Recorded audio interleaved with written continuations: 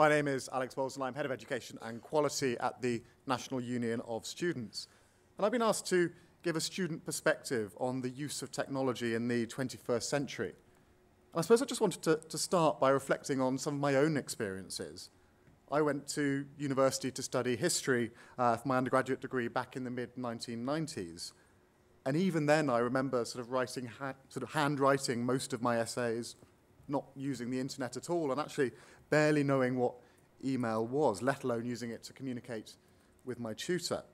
And then comparing that to that relatively technologically Stone Age experience to my current experience as a part-time student doing a master's at the Institute of Education only 15 years later.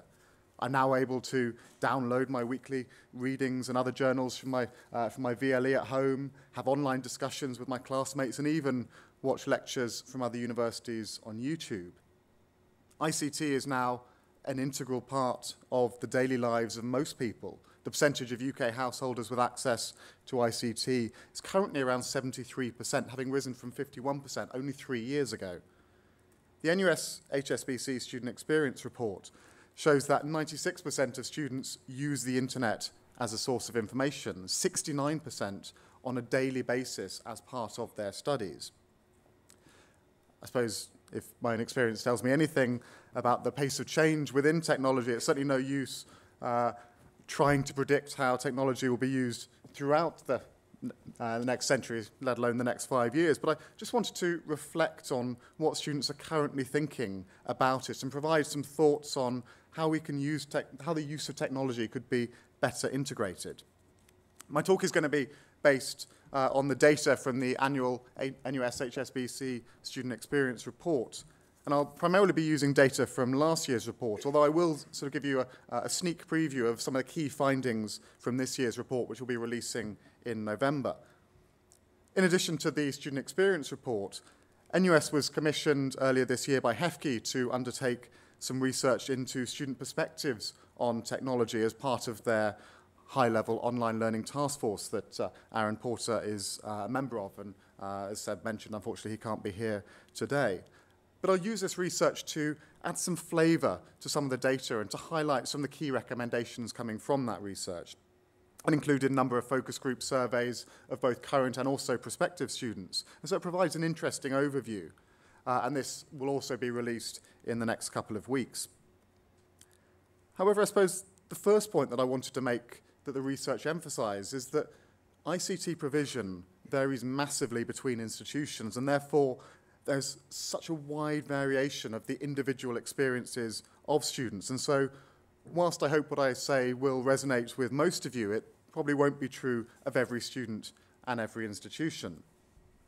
My talk's going to be based around three main areas: what students think about current ICT usage in higher education, how students would like to see it used, and thirdly, the training needs of students, but also of academics. Hopefully I'll leave some time at the end for any questions that you may have. So firstly, looking at what students think of ICT usage in higher education. As part of the HEFCE-funded research that we did a survey of prospective students, and what was perhaps most interesting was this underlying theme that the relationships between students and ICT was often quite conservative, I suppose, and ambiguous. Obviously, there was a certain amount of students who are very innovative, but there is a underlying theme there. Almost 30% of students say that they preferred to have printed resources compared to a quarter saying that they preferred electronic, 45% saying that they prefer both equally.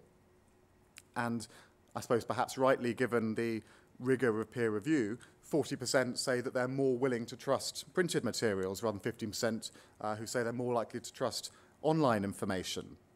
But I suppose one of the key areas within institutions relating to ICT usage is obviously the virtual learning environment. Again, this reiterates the point of variability of student experiences, with differences between institutions about how they use it, but also more significantly the differences between and even within departments. So whilst there was an expectation that the ICT wouldn't instantly replace either the lecture or more formal forms of learning, there was a quite widely held view that the VLE is underused, and more often than not, it's just a storage point for lecture notes rather than being actively using all the interactive features such as the chat rooms and so on. In terms of some of the wider discussions, I suppose particularly raised by the previous government, it's interesting to note that 41% of students strongly disagreed that the university had a right to monitor their internet usage, but actually almost, or just over a third of them, said that the institution did have a right to see what students were actually looking at on the internet. The NUS HSBC Student Experience Report gives a broad overview of what students think about ICT usage, with 46% of students feeling that it has enhanced their studies, although 34% neither agreeing or disagreeing, and also 38% of students believing that ICT more generally has enhanced their time at university, again with a third neither agreeing or disagreeing. So that's sort of just a quick overview of some of the perceptions that students currently have. But the second area I wanted to look at in a bit more detail was the way in which students would like to see ICT used within higher education. ICT is already highly integrated into the whole experience, from the online searches for information by prospective students, online application forms through UCAS, putting prospective students in contact through Facebook, the near universal use of email, from everything to contacting your tutor and finding out about changes of lecture schedules, to being reminded about the access to financial support and the University Careers Service. Universities have invested heavily in ICT support, whether through internet access points in halls of residence, or indeed, as we've seen in the Times Higher this morning, increasing numbers of institutions with 24-hour access to computer suites. But using ICT for administration is certainly an area that students would like to see continually developed and expanded, recognizing that the use of ICT can lead to both greater efficiency and making it more convenient for students. The upcoming NUS Charter on Feedback and Assessment calls for students to be able to submit assessments electronically. Now, of course, this won't be possible in every case. You can't submit a work of art or sort of various other sort of more practical forms of assessment. But this increased flexibility will obviously support part-time and distance learners, but also will ultimately benefit all students. The Charter also calls for greater innovation in assessment. So how can technology be more used in the various different forms of assessment that there are? It's anachronistic that students are still expected to go into an exam and handwrite their answers in many cases. Probably the only time that they'll actually have to handwrite anything is in university exams. The other area, I suppose, in terms of technology is the feedback that students get. Feedback has been one of the key issues coming out of the National Student Survey, and one of the ways in which both the speed of feedback, but also a way in which it can engage more students, is providing that through electronic means. There are a number of projects looking at how that can be done more effectively. However, whilst ICT has been very well integrated into the administration of universities, there has been some suggestion that in terms of teaching and learning and sort of the application of ICT, it still has quite a long way to go. In many ways, it sort of currently replicates existing practice. So has a student that's used Google rather than the university library got any new information, or have they just accessed it through a different medium? Similarly, has a group of students discussing an issue via an online discussion forum developed their learning beyond a tutorial discussion? The use of ICT has the potential to truly enhance teaching and learning, but I think we're still a long way from this being realized within higher education. Certainly the constructivist approach to learning highlighted by Vygotsky and others placed a greater emphasis on learning as an active process and emphasizing the importance of learning through doing. And actually, I think this is where technology has a real opportunity, being able to take advantage of some of the more interactive features of Web 2.0. I suppose perhaps it is unsurprising that we haven't developed this area as much as we could, given that, I suppose, wide access to personal computers have only really been available for a quarter of a century or so. World Wide Web only really for the last 15 years, and Web 2.0 and social networking for about 5 years or so. So the rate of technology is so rapid that universities haven't, in many cases, been able to take best advantage of this. But there are we're beginning to see some quite interesting examples of that. So things like Anatomize, which allows medical students to the opportunity to practice dissecting cadavers from the comfort of their own computers and learning through trial and error. But also using gaming technology has yet to be effectively explored. Certainly at NUS, we would encourage institutions to appoint something like a senior fellow within university faculties to be responsible for new technologies and supporting integrating it into teaching and learning. And by having a champion within each faculty, this would hopefully result in a very real step change in the way in which technology and teaching and learning are integrated. But I suppose it's also important to consider that the impact that ICT usage will have on students before they arrive at university. There's already talk about students sort of skimming for information, looking at information in a more cursory and less detailed way, rather than the traditional deep learning approach of immersing yourself in a subject. But also young people growing up with computers use quite a different approach to learning. They use sort of trial and error. So if you're playing a computer game, you keep on at that level in the game until you succeed, rather than sort of the previous approaches. And so that has the potential to change the way in which people are learning. I just wanted very briefly to show you a short clip from American professor which emphasizes this point. The purpose of schooling is to take present-oriented little beasts and make them more future-oriented. In some cultures, make them more past-oriented. In America, a child drops out of school every 9 seconds. This is worse for kids from a minority background. Didn't like that.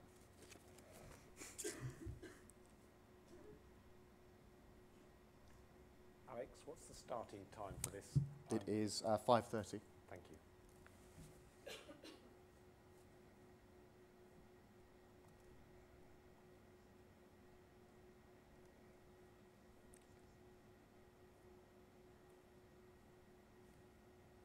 I can hear it in the background, but I don't know what it is.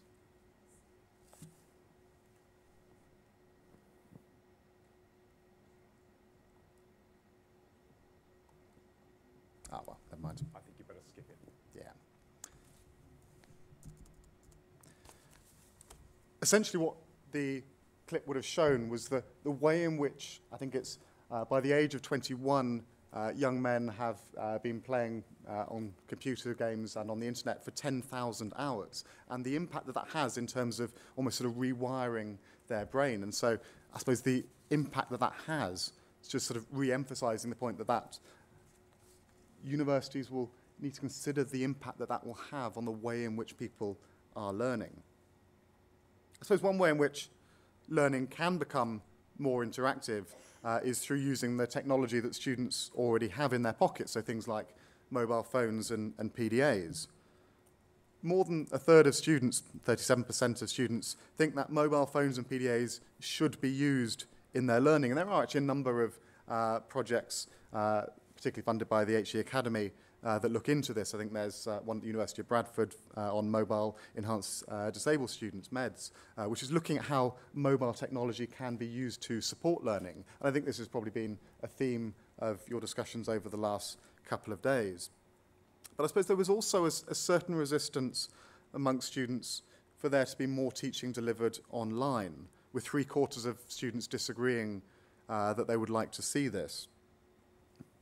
In terms of the way in which it is delivered, if it is going to be delivered online, there was certainly a preference for sort of the podcast rather than the video cast, as they're able to then listen to it wherever they want, but particularly useful in terms of as an aid during revision. But I suppose the key with that is whether ICT can ever really be sort of a supplement to the teaching methods that sort of the preeminence, I suppose, of the face-to-face teaching, the magic being woven by teachers with little more than a voice, enthusiasm and energy, as has been described. But the main point is, for students, it can actually be both more enjoyable, more engaging, and especially the increasing use of technology in the school sector. It will both become more expected as they go into higher education, but also with employers themselves demanding these skills, there will be an expectation that higher education meets these needs. So this moves us on to the training needs of students. And I suppose there are three key areas that I wanted to touch upon, that sort of the basic computer skills for using sort of some of the major packages, things like Word, Excel, PowerPoint. Secondly, the skills that students need to make the most of new technologies, such as how to use the web for research, as well as referencing and citing online materials. And finally, the more advanced technology training for those doing more specialized courses. In reality, this last group are probably the easiest group of students to support, because the skills and equipment they are using are much more advanced and new to most students, and so they recognize the importance of receiving training in that, and also the institutions likely to provide it already. But the provision of training for basic skills is an interesting area, with many believing that these should already have been learnt within school. This training at university was considered by some in the research to be either a bit patronising or too basic, but there was also a perception that students themselves just won't bother to attend because they believe that they already have the skills. As one student responded to the survey, I think 99% of students my age know how to use a computer very well indeed. Therefore, I think there's no need for any teaching for students on computers. But I suppose one of the interesting but perhaps unsurprising results of the research was that most students, 81%, say that their ICT skills are self-taught. And I suppose this means that students both think that they already have the skills, but more importantly, they don't know what they don't know. Perhaps that's why 60% of students are satisfied with the ICT training, sort of, I suppose, happy in their almost Rumsfeldian unknown unknowns. But for example, I use Word all the time and continually finding new features for it. And so without proper training at a more advanced and more tailored level, I'll never be able to make the most of this software. And one of the things that we're recommending in the report is that institutions do more to help students, make them aware of their training needs.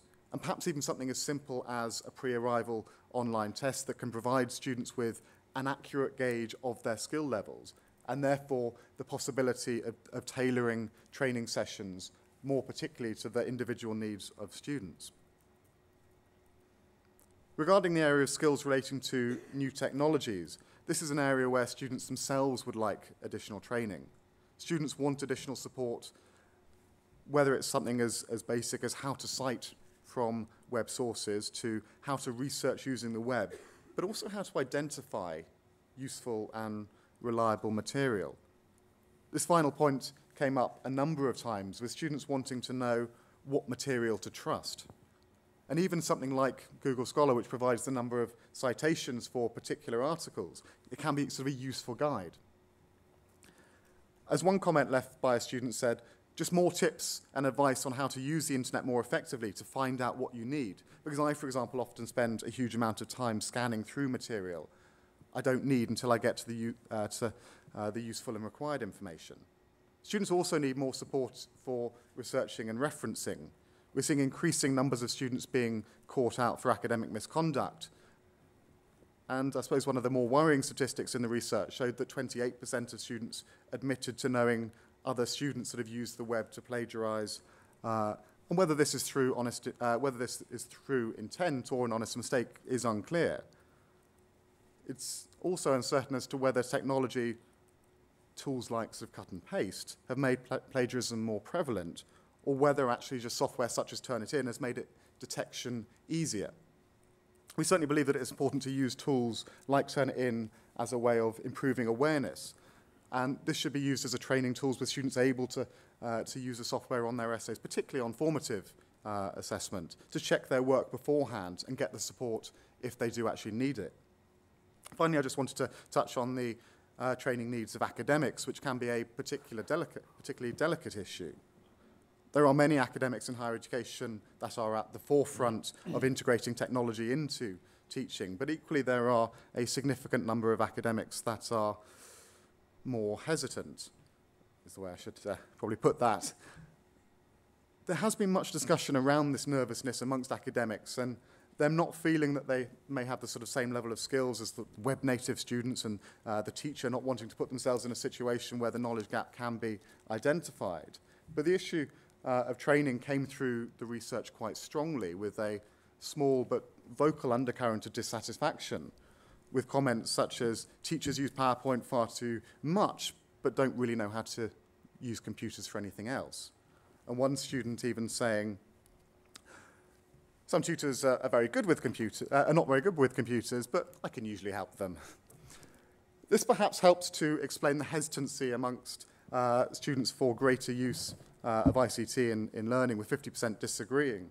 But they can gain more when the tutor does integrate it. But it's not simply about shoehorning ICT usage into teaching and learning, but how they can do it well and in an appropriate way. In conclusion then, information and communication technologies offer many exciting opportunities to support, develop and even enrich teaching in higher education. People learn in multidimensional ways, and ICT is able to cater to all of these, but there is still massive potential that needs to be developed to ensure that we get the best out of ICT.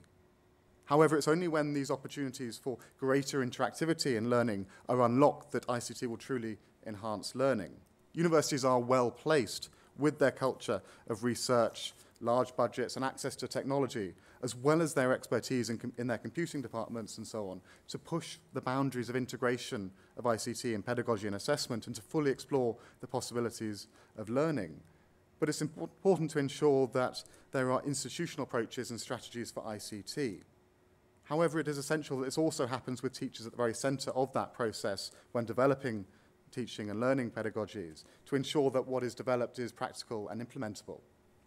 Student expectations will continue to be the key driver for greater integration of ICT methods in higher education, particularly as students start to contribute ever more of their own money in the cost of education, as well as ICT through social networking and so on. So their expectations will rise. I suppose the very final point that I would like to add is that ICT should not be seen as a cost saver, but should be done for the many other benefits to institutions such as added convenience, interactivity, ease of access. And I just wanted to end with a tweet that we got as part of our research that I think sort of sums up the approach to technology in higher education. ICT should create added value, not value for money. Thank you very much.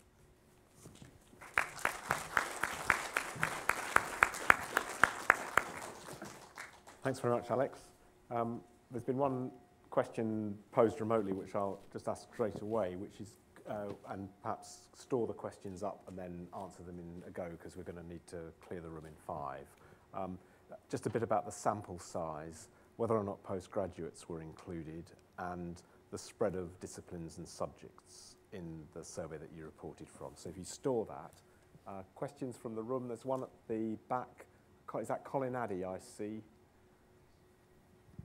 Hi, Alex. Colin Addy, University of Wolverhampton. Can I ask you to comment on a sort of strategic support issue? You've talked about students and staff needing more support, needing more training, and I'd agree with all that. You've talked about wanting to see ICT used more in more, what shall I call? I'll call it serious, at a serious level. So for things like e-submission assessments, formative feedback and all that sort of thing, and I'd agree with all that wholeheartedly. What we are probably struggling with, and I'd like your sort of thoughts on, is how we support that in the universities, and that's got to be built in strategically. So if I can give you sort of a very quick example, and unfortunately I don't have the figures to my head, I'll be very quick to get there, Seb. If you look at a library and the amount of staff that are in a library that support the academic, the library side of academia, and then compare that to the amount of staff you find in, let's say, a staff development unit or the amount of staff in e-learning or something, it's hugely disproportionate. Do we need to have a bit of a strategic realignment? Okay, do you want to come back on those two, Alex? Excellent, yeah. And I'm constantly looking for others who have. Yeah, there'll be one over here. So just in terms of the sample size, so there were two pieces of research that I was quoting. The NUS HSBC Student Experience Report, which is a piece of research funded by HSBC, which GFK conducts on our behalf. There is a sample size this year of 3,800. It is it is entirely undergraduate, but is representative of the whole of the UK, of subject mix, and so on. The second one was the NUS research, and this was a survey of prospective students, so people who are going to go to university, and this was of 1,000 students who are currently in FE, and so it was a way of being able to sort of see what people about to go to university are going to be increasingly expecting from their experience. In terms of the strategic support, then absolutely this is an area that needs to be developed, and I suppose particularly we've heard all about the cuts that are going to be facing higher education and the way in which sort of the sector is going to protect frontline teaching and learning.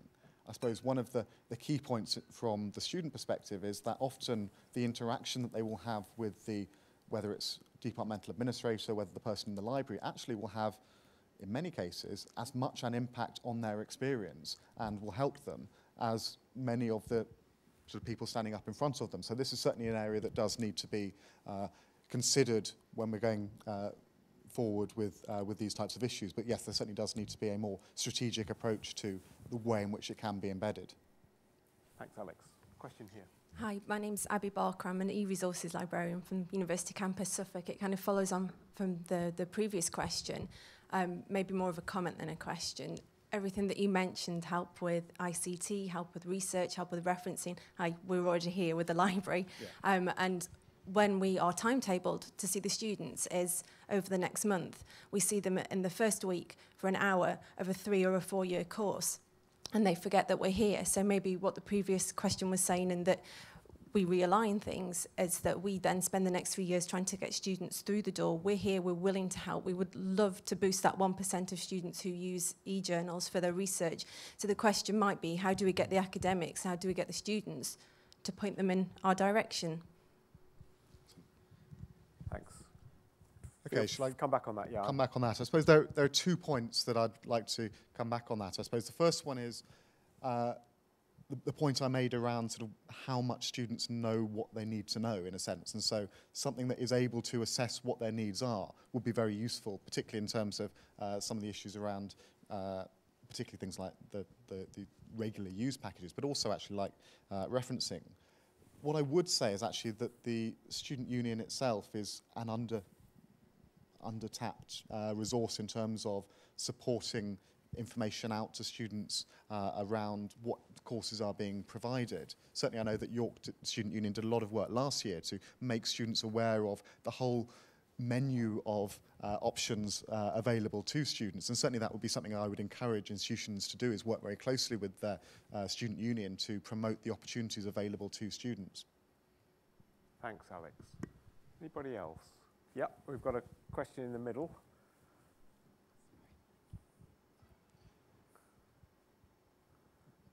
Just a very simple question. Has the research on prospective students been published yet? Not yet.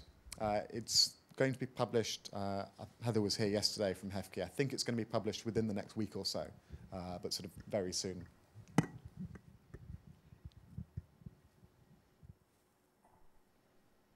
Anybody that's just on the edge of sticking their hand up, going to be tempted to by me? Yep. Annette O'Dell, UEL. Sorry. I was just going to ask, actually, use us perhaps. You suggested that the one that was easy was, in fact, the support. You gave 3. 3 areas of support for students. And you suggested the third, the support for learning technologies, was, in fact, the easiest. Whereas my bells ring and say, that one's the hardest. Can we just do a straw poll and say, from the people in the room here, who is satisfied with the level of support for their students in relation to the learning technologies that they use? Now, you just put up your hand if you're satisfied. That's 3, 4. What proportion is that then, sir? Well, you need to say who's dissatisfied, I think, to get the kind of, because maybe a lot of people are sitting on their hands. So 9 or so in here, which will be about a fifth of the audience. I think there's 45 or 50 in. But do you want to ask the counter question? Yes. So can we have dissatisfied? How many? Yeah, sort of 2 to 1. 2 to 1. 2 to 1. Interesting. Okay. I just Taking wanted that to view. find out. Thank you. Thank you. Any other last teeterers? Yep. It's amazing how, if you say that, people stick their hands up. Hi, I'm a learning technologist, Marty Jacobs from University of Essex. You talked about your use of Word, which I agree with and empathise with that. How much time should we spend on the basic stuff like Word training for students and staff and PowerPoint, and how much time should we spend on cutting and bleeding edge learning technology? That'll depend very much department to department. So certainly for students for which essay writing is a core element, then anything that makes it easier. You hear about sort of third-year students who unfortunately still haven't sort of worked out how to use cut and paste. That's the exception rather than the rule, but there are still particularly sort of essay-based subjects where student knowledge of some basic packages could certainly be improved. Obviously, the more technical the subject itself, the more you'll then need to focus on the technology relevant to that discipline. Question over here. And that'll be the last one. Hi, Alex. I was very heartened when you said about the students not knowing what they don't know, and you gave the example, personal example of you still finding out things about Word. And I think it's human nature. We just don't realise we don't know so much. So on your last, ICT should create added value, not value for money. How do you think that ICT can create this added value in finding out what the students don't know and working towards the ICT with the faculty, in integrating that to do the added value side of things?